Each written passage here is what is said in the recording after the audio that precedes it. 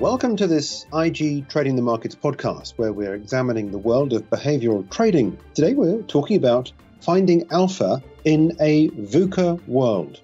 Before we get to find out what VUCA is and how it applies to a successful trading strategy, let's pick up first on the idea that we should approach trading with a conscious effort to be mindful of what we're trying to achieve and how we go about it. Let's introduce our guest, Ron William from Intensichi. Ron, good to talk to you. Thanks for your time. Let's begin, first of all, if we can, and ask the question, why is a market's mind, for want of a better expression, approach critical for successful traders? Hi, Jeremy. Great to be part of this podcast on such an important topic, such as markets and mind. And to circle to your question, why is the mind approach so critical to successful traders? It's the be-all and end-all. Certainly, that's been true in my own personal trading experience and with all the traders that I support and coach. And in that experience, it's really an 80-20 rule, which applies to most thinking-based systems. And what that means is that 80%, i.e. the majority of why we do what we do as traders, investors, but also as human beings, is driven by the emotional part of the brain. And that's a big specialization that I'm doing a deep dive in at the moment in terms of the neuroscience of behavior and trading specifically. And a lot of the latest research is now uncovering what we already know to be true, that the mind, the subconscious mind, controls a big part of our behavior, which ultimately drives our trading decisions. Okay, let's take a look now in some more detail about the context of this in the current market volatility. We have to be mindful of the fact that many are positioning themselves potentially for some downside. We know that we've got volatility. We've seen a big drop earlier on this year. How do the current volatile markets impact trading psychology? Yes, so volatility is clearly the big elephant in the room of 2020. This is actually a topic I was speaking about for some years now, especially in 2019, doing global roadshows specifically in Asia, all about how volatility is back and how we needed then and certainly now to prepare for that new environment. So in the here and now of VUCA, pandemic, and volatility, the key question that I think we are all needing to ask ourselves is, what does it mean to us? Or what does it mean to you in terms of specifically risk, opportunity, or uncertainty? Each of these words are charged and loaded with different meanings for different people. And now that's the psychology aspect. But if you put the psychology with the amplification effect of money, then of course, that's when the pendulum starts to swing for a lot of traders and investors. And so the key driver there is whatever people's beliefs or values are. So for example, if I'm a trader that sees volatility as high risk, big no-no, and I scare away from it, then that will definitely have a negative impact on my portfolio versus someone who maybe sees volatility as an opportunity. They'll be treating every big swing up or down as exactly that, an opportunity to seek alpha in an up and down volatile market. So what then are the key principles of crisis opportunity? Yes, well, it's an interesting and partly philosophical principle, originally out of Asia and Asia culture. As I mentioned at the beginning, Asia is where I've been focusing much of my business efforts recently. And when you're there, feet on the ground in Asia and particularly in China, it's quite interesting just to learn the culture of the country and the region.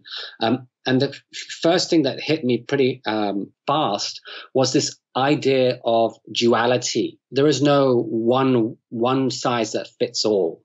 There's always this double-sided nature to both life and markets. And so there's a Chinese philosophy, which was popularized in the West way back when in the 1960s, during the presidential term of John F. Kennedy, which is all predicated on this idea of crisis opportunity. So the double-sided nature of both principles. And the quote of that time, if I can recite it as best as possible, the Chinese use two brushstrokes to write the word crisis. One brushstroke stands for danger, the other for opportunity. Now, here's the punchline. In a crisis, be aware of the danger. Don't ignore it, but recognize the opportunity. So it's this real intrinsic relationship between crisis, which gives birth to the opportunity, and certainly not letting the crisis blind us to the opportunity. That's the core essence of this principle, which is not just philosophical. It's very practical, tangible investment guidance. And in Chinese philosophy, it's also part of the yin-yang kind of energy balance of both life and markets.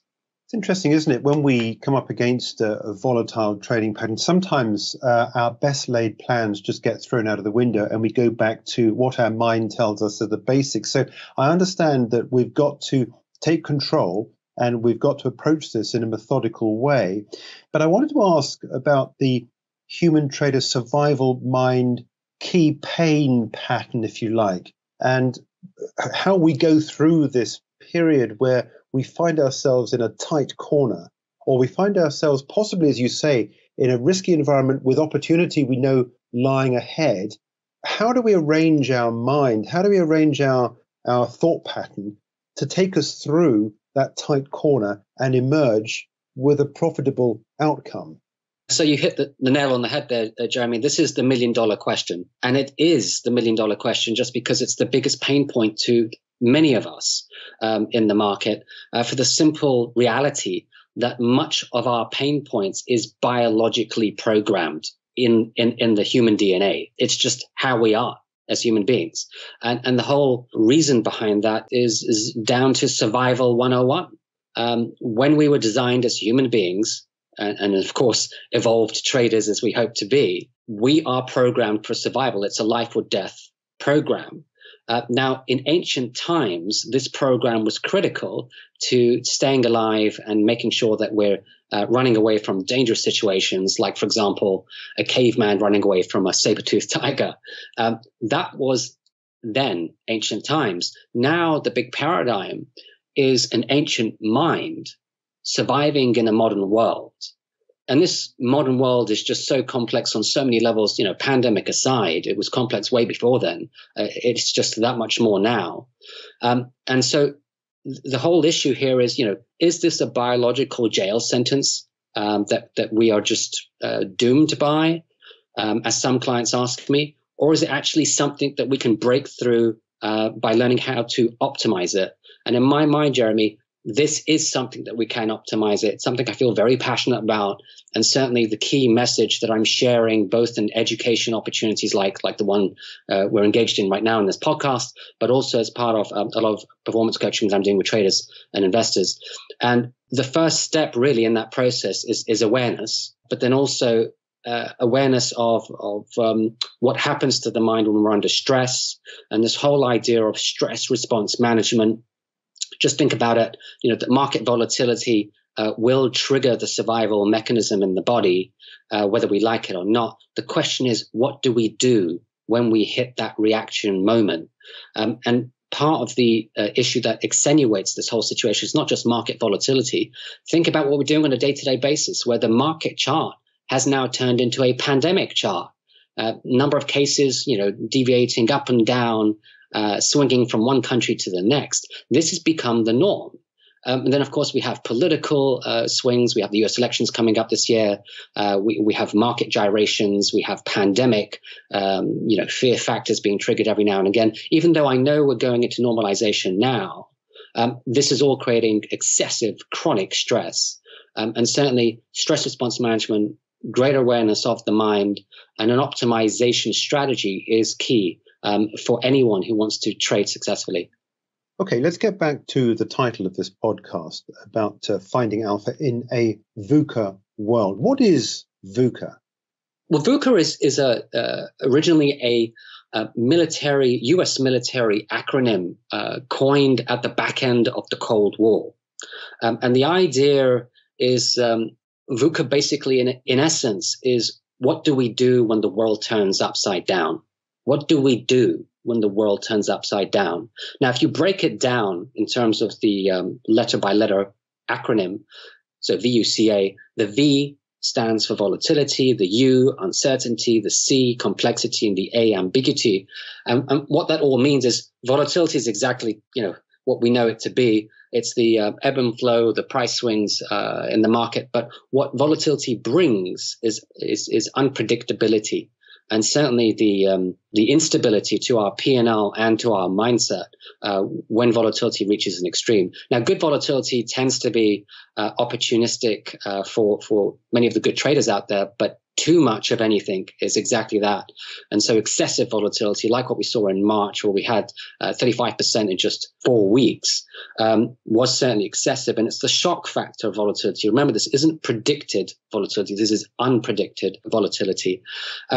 Following on from that, uncertainty is certainly a byproduct of the high vol environment, and that's due to instability, unavailable information. And the issue here is a lot of the quantity people out there that are using models, as a case in point, will find that the sample test period that they would have done all of their back testing on just doesn't work anymore, because we're now in a whole new sample, which is very different to any other experience that either a computer or a human trader would have experienced. And for that reason, the uncertainty begets uncertainty and creates a lot of problems for people in the trading world. Now, complexity is really a layering process of all that I've just mentioned: volatility, uncertainty, then leads to complexity. And it really is a complexity in terms of just understanding the cause and effect, but also in terms of mitigating the risk. It becomes too complex, I think, for either machine or man to properly and sustainably understand. One easy example of that is the supply shock breakdown that happened post-pandemic. Remember, this began way back when in Asia and then became global, but in a short amount of time. I mean, just the average day person wanting to go shopping had to stand in a big line with a 2-meter social distance because of a supply side shock that triggered from a pandemic. I mean, who could imagine? And so certainly the only time we would have understood such a complex chain of events would have been probably something like the Spanish flu in 1900s. So it's out of sample complexity that we will never understand in normal times, and that becomes an issue in itself. And then lastly, ambiguity. And the key point with ambiguity is to actually not try and predict an ambiguous situation, but to actually just be in the present moment and to apply the strategy in a moment-by-moment basis and just hit the reset button, really. Because if we try and use past models in ambiguous times, we're just going to get unstuck. So why does it matter now? What is it about now that really this VUCA applies? Well, the big issue I find, and the misconception I think that people are much too fast to make, is they try and problem solve VUCA. Many people I speak to, certainly this year, when they hear about VUCA for the first time, one of the first questions they ask is, outside what is it? The follow-up question is, well, how do we fix it? I mean, is there an algorithm that solves VUCA? Is there something I can do to change VUCA? And sorry to say, the answer is no. The one thing that we do change and can change is our strategy, our perception of a VUCA environment. And this is, I think, a lesson that many people have learned for themselves and hopefully will continue to in the time ahead.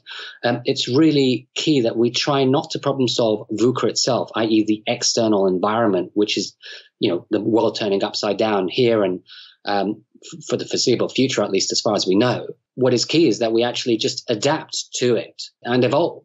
And so many industries are actually going through this very interesting and difficult restructuring process where they're having to decide, live or die. They have to adapt, optimize, reinvent themselves, or end up being, part of the dinosaur story. So corporate story is actually quite an interesting metaphor for what many traders and investors will need to do with their own strategies. Okay, so wrapping this up, how can we seek alpha in this VUCA environment? Yes, well, to keep it simple, there are 3 key strategies that I've spent some time reflecting on and developing and now teaching. Those 3 strategies are based on resilience, number 1, Number 2, divergent thinking. And number 3, optionality. And just to give a quick summary of each of those 3 points, resilience, divergent thinking, optionality. Resilience is a no-brainer. During difficult, volatile VUCA times, and certainly a pandemic as a case in point, but then also the economic shutdown and now normalization, and any other VUCA experience, does require resilience. And resilience, going back to our original start point, is a blend of markets and mind. So markets, we do, even in an 80-20 model where 80% is psychology, 20% is mechanics, we still need to have successful mechanics in place to make any kind of successful money in any market. And so that requires an all-weather investment process with active market timing and risk management overlays. The all-weather part of what I've just described there is actually a principle developed by a successful hedge fund manager, Ray Dalio, that has published quite a lot on this subject, and it's a diversification play that he applies on his own hedge fund strategy, and he now educates many other people to do the same. Active market timing, the whole buy and hold argument worked well for as long as it did, but I think most traditional passive investors are now opening their mind to the benefit of adding some market timing, some tactical overlay in order, at the very least, to manage risk and perhaps, maintain some kind of an alpha edge where possible. Now, as part of the markets and mind focus, the mind side, remember the 80-20 rule. So 80% is the mind, the behavior behind our investing and trading decisions. And so that does require greater self-awareness. Ignorance is not, I'll say it one more time, ignorance is not a bliss in this context. Awareness is the name of the game, and greater awareness for the trader, investor that really wants to do well. And that allows us to then start to do practical strategies like reducing behavioral biases, improving stress response management, as mentioned earlier on. And then the last 2 points, divergent thinking and optionality. Divergent thinking is just going back to core principles of markets. Nothing in markets or in life is a certainty. It's all based on probabilities. This is certainly a driving force in my own trading strategy, and it gives me an edge in what I do. But also in much of the work of a successful professor and fund manager called Nassim Taleb, who has actually made money in this volatile environment, according to public record. He's partly done that because he actually trades probabilistically and tends to trade on and hedge on outlier risks, good and bad. And I think that's a prudent thing to do for some of those aggressive traders and investors out there, to at least hedge from a strategy point of view and maybe try and avoid putting all our eggs in one basket and to remain aware of different eventualities. And that finally takes us into the last point, optionality. Let's continue multiple scenario planning based on past anomalies. This is where we compare apples, not with apples, but apples with oranges. And if you remember, Jeremy, one of the key charts that we've been looking at recently is multiple scenarios of bear market corrections, something I called the good, the bad, and the ugly. That's just an educational framework for all of us to evaluate the what if factor.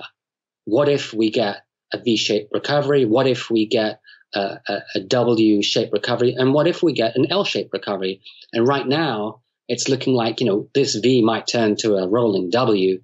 Time will tell. But, it's not about being right or wrong. The key thing here is to at least test different multiple scenarios, prepare ourselves based on past anomalies, and just basically in that process, be more successful in all that we strive to do. Indeed. Ron, we'll have to leave it there, but thanks indeed for joining us. Seeking Alpha in a VUCA World. You can catch up more with Ron William. He's from Intensichi, and he's a behavioral trading specialist and also a trader himself. That's Ron William from Intensichi with us on today's IG Trading the Markets podcast.